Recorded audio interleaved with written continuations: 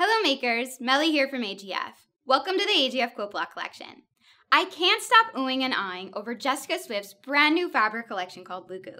My favorite prints from the collection are definitely the Sova Nightlight print. These folkloric owls are just the cutest of fussy cut. I also think the Odyssey Aurora print is so adorable. These colorful, playful moths are so cheery. I wanted to incorporate all of my favorite prints from Lugu fabrics and sew up the Domino and Star block. The construction of this block was so much fun and perfect for beginner quilters. In this video, I'm going to show you how I made this block with great tips and tricks along the way. Make sure to stay tuned to the end of the video to see how my block comes together and for details on this super cute rayon blouse that I'm wearing.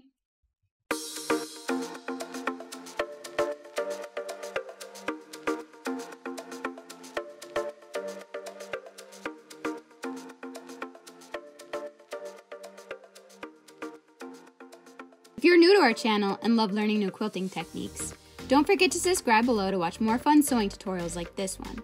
Check out the description box below and download a printable PDF with all the cutting requirements and step-by-step instructions.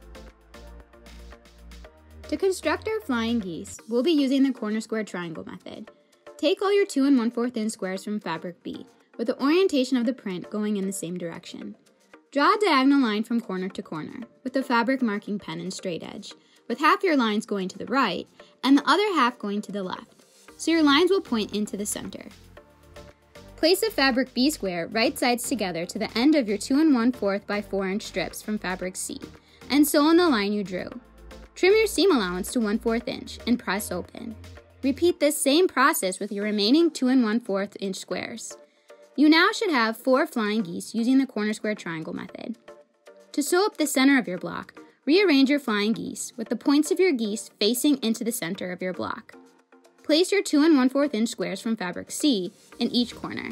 Place your fussy cut 4 inch owl into the center and sew into a block to create your center unit.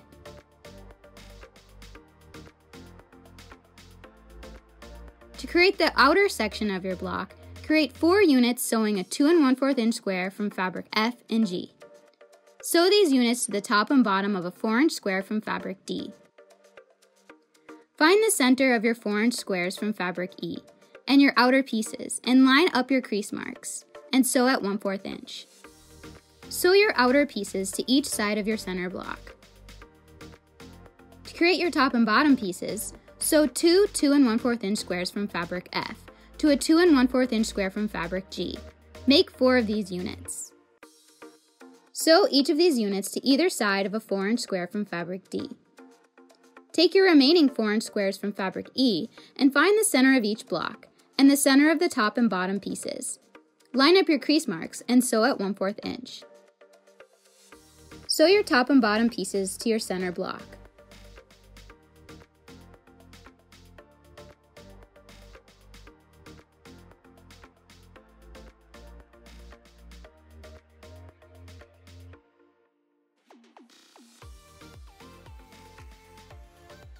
Your Domino and Star block is complete.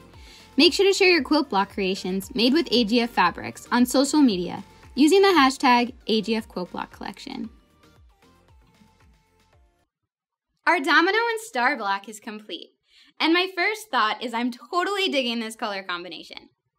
Okay, I can't wait to show you my super cute blouse. The pattern is by Berta Style, and this pleated peplum blouse has the most perfect fit and flow.